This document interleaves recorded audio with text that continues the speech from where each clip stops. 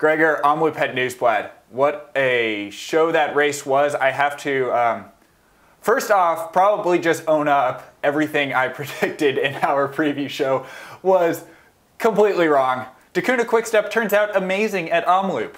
Yeah, you blasted them in the preview show, didn't you? I mean, it was a pretty cool scene at the start. They started in Ghent, just across town here, and finished in Ninove. We talked about that in the preview show, the old Tour of Flanders finish. And you could see Julian Alaphilippe getting out of the bus. He had a black jersey on because it was cold in the morning, and this rainbow-colored bike, and the whole team riding on clinchers. And they came out fighting strong, Michael, so you had to eat your words. And I think Alaphilippe was thinking about what you'd said on the show, because the whole team just put the hammer down on Saturday. Well, you are right in that they should be thanking me. I think that I spurred them on by calling them out. You know, keep in mind, it had been only one win over the last 15 years up until the 2021 version of Omloop for Deceuninck-Quickstep. But, you know, as this race progressed, I was feeling pretty smart and confident in my statement. It was Matteo Trentin. He really broke the race apart on the Molenberg. He started a breakaway with a lot of pre-race favorites. Sepp Van Mark was there, Greg Van Avermaet was there, and three Deceuninck-Quickstep riders, Julian Alaphilippe, Davide Ballerini, and Deceuninck-Quickstep.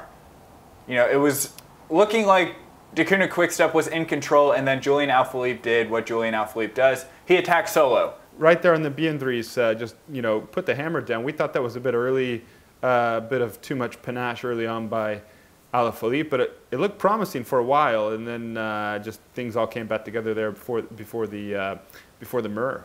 Yeah, well, Julian Alaphilippe can be described as too much panache pretty much any day of the week. Sometimes it works out for him, sometimes it doesn't. I do have to give a tip of the hat to Tom Pidcock, British rider making his debut with Team Ineos. What a ride he had. He was in that breakaway. He put in a chase of Julian Alaphilippe for a while. It didn't work out. Yeah, like you said, though, it was Julian Alaphilippe solo. He got caught at the base of the Mur. A little bit before that, Deceuninck-Quickstep crashed out of the breakaway. At this point, it looked like Deceuninck-Quickstep, who went from having all the cards, it looked like they had completely bungled it yet again at Omloop. Up the Mur, credit where credit's due, Gregor. Gianni Moscon, your dark horse pick for the race. Yeah. He was the rider on the front, pushing the pace, but Deceuninck-Quickstep, they picked themselves back together. Kasper Asgreen, Julian Alaphilippe, they went to the front as the riders were approaching the finale and just took ownership of the race, were driving it. I wasn't really sure who they were driving it for until, you know, we got into the final kilometers. Yeah, and one other point too, Michael, is I remember earlier in the race also Yves Lampert crashed as well, so Deceuninck-Quickstep took a beating that day, but still came out all right. And that was one thing that Steve R said in his post-race interview, that he would have probably felt the pain a bit more had one of his teammates not won the race. But they did win the race. And as you pointed out, it was Asgreen who last year did so well in Kuhn-Brussels-Cruden and the opening weekend. He was there pulling on the front. The team really rallied. As you said, I kind of thought the team had played its card with Alaphilippe, and that was that. But it seemed as though Alaphilippe was saving something in this race, maybe saving something for because remember, we're still a month away from Flanders and the other big classics. So maybe he was saving something back. But it was Asgreen who really put the hammer down. And yeah, Ballerini, I was looking at the names for the sprinters in that group, because this was a huge group coming into Ninove. And we haven't seen a big finish like this in Omloop Het Nieuwsblad in years, Michael. I can't remember the last time. And so, you know, they came through those final classic turns that the old Tour of Flanders used to take, and there was that final corner there where Ballerini placed himself well, and of course second by Jake Stewart, which had a lot of us looking at the start list figuring out who this guy was and is, and a British rider, 21 years old, FDJ rider, Groupama FDJ, and third, Sepp Van Mark. Yeah, let's break down this finish a little bit, Gregor, because I've just got to go back and harp on Quickstep a little bit more. Because this team, you know, I was picking them apart in the preview show, didn't give them enough credit, but and that is a mistake that, you know, I will probably continue to make, and they will continue to prove me wrong, because the depth that this team has is just incredible. It's not just that they have a roster of super talented riders, it's that they have a roster of winners. For a team to build a culture where their world champion can go on the attack, get caught. He's not going to win, but he puts himself back on the front and works for teammates. And then, the next rider down the roster steps up and says, okay, I got this. I can shoulder the pressure. I can finish off the job. Deceuninck-Quickstep, they have a team of riders who are just waiting to step up for their turn to, put the team on their back and cross the finish line first. And that's what Davide Ballerini did. I completely wrote him off before Omloop Het Nieuwsblad. And, I probably shouldn't have. He had an amazing start to the season. He's clearly taken a step up in 2021. He won 2 stages at Tour de la Provence. He got second on the final stage. So, clearly very talented sprinter. He's 26 years old, probably just coming into his own. Reasonable to expect we're going to see a lot more winning from him. But to see him win at Omloop Het Nieuwsblad, that was a big shock. I did not think that he was going to be a rider to step up. It's going to be interesting to see if this multiple options tactic works in the bigger races, because Deceuninck-Quickstep always brings many knives to the street fight, as I like to say, and you got Ballerini, but they need to have a sharp Alaphilippe if they want to take on Van der Poel, Van Aert, who weren't there at the Omloop Het Nieuwsblad, because those guys are the killers, and they need a killer to match, and that's where we're going to need to see Alaphilippe on form.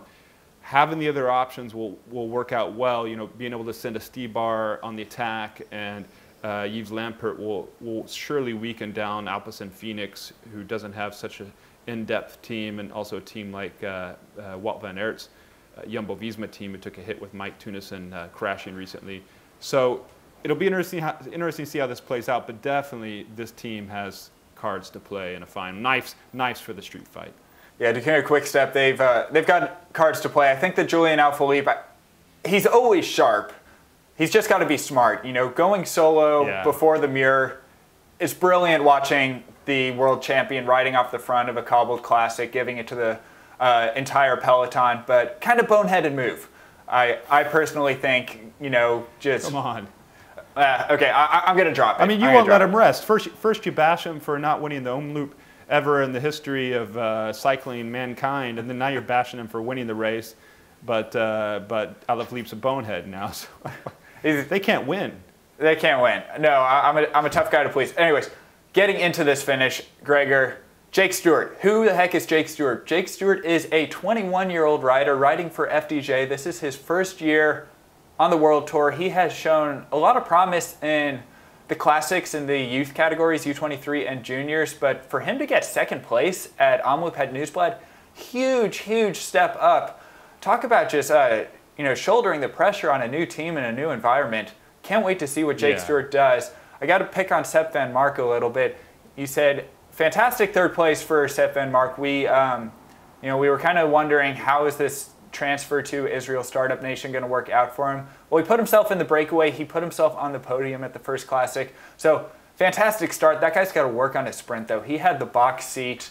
He was on Davide Ballerini's wheel, so well placed. And when Davide Ballerini started his sprint, Sepp van Mark went backwards. So he's gonna have to sharpen his sprint or figure out his winning tactic in the final kilometers. Did you watch this race, or were you out on a group ride this weekend? I mean, this is it was a bunch sprint. We get Ballerini in the group, so I mean, he's obviously not going to match Ballerini. And Sepp van Mark, he played it smart in the bunch sprint. What he did is he picked the best rider's wheel to be on, and that was Ballerini. He just rode it in and got the best placing he could for the day. And he's not going to be able to beat a Ballerini in a finish like that. With that attitude, I will say it was a fantastic bike throw between kind of like, I don't want to call Sepp van Mark an old dog. He is, I hope we are going to see many more winning days from Sepp van Mark, but it was pretty cool to see him, Heinrich Hausler and Philippe Gilbert all throwing their bikes for the finish. These are guys who have been around the block. I could not believe seeing Heinrich Hausler getting 4th place at Omloop Het Nieuwsblad. Keep in mind, he was racing cyclocross just at the back of the field, last row call-up in the cyclocross World Cups. Just a guy who loves racing his bike and shows no sign of stopping anytime soon. And for him to, just keep putting himself at the front in these classics, tip of the hat to Heinrich Hausler. Yeah, he did well, Hausler, and of course, he's always had sprinting chops, so everybody remembers that second place to Mark Cavendish way back when in Milan-San Remo. So good ride by him, and at least you're praising someone on the day, Michael. That's good to hear. I mean, this bashing of Deceuninck-Quickstep, bashing of Van Mark, I don't know. But definitely a surprising finish with that bunch sprint finish, and good to see Jake Stewart. Spoke with him after the race, and for him that second place was almost like the victory of Ballerini, he said, and that was quite a big showing for him, and it's important for him and that French team as he makes his way into his cycling career. Yeah, so I don't know, we will certainly be keeping a closer eye on him in the upcoming classics. He will, of course, be at Ghent-Wevelgem and probably the rest of the Flanders Classics. So keep an eye on Jake Stewart. Who knows what he is going to continue to do this year. Impressive stuff. The women, a lot of comparisons between the men's race and the women's race, I have to say. Like Julian Alaphilippe, Dutch rider Demi Vollering, she went solo for this super team SD Works, formerly Boels-Dolman. Like Julian Alaphilippe, she got caught at the base of the Muur, and like Julian Alaphilippe, Demi Vollering just had an incredibly deep squad to back her up. It was then taken over by Anna van der Breggen, the world champion. She attacked over the Muur, didn't quite work out. She attacked again over the Bosberg. She eventually pried herself free from the very dwindled down women's lead group and went solo for over the last 10 kilometers to claim a win. I think that this is, very, very, very good to see of Anna van der Breggen. She has, I think it's fair to say, kind of struggled with motivation over the last couple years, and fair enough. She's won basically everything that she could hope to win. Olympic champion, world champion, Palmares, too long to list. So yeah, she has been searching for motivation in the sport. She tried her hand in mountain biking. I think it was in like 2019. She skipped the first half of the road season, was doing things like the Cape Epic. And yeah, she has announced that she is retiring after the Olympics. I love seeing her come onto what is probably going to be her final season with a lot of fire in her legs. We saw her from a long way out taking charge at the front on the cobbled roads, really being a leader for SD Works, and then finishing off the job with a solo win. If you were worried about seeing Anna van der Breggen kind of ride off into obscurity, enter her final season as a formality just to go defend her title at the Olympics, that's not what's happening here. I think that she is wanting to end her career with a big bang. Everybody loves seeing a world champion solo to a victory, and keep in mind that was the first race for many of the women, at least in Europe, and riding that day. It was a clear day, good weather, and as a good test for them to be out there racing, first race of the season. So everybody got their legs spinning this weekend in what was a good edition of the Omloop Het Nieuwsblad. Again, surprising sprint finish, good world champion solo finish for the women.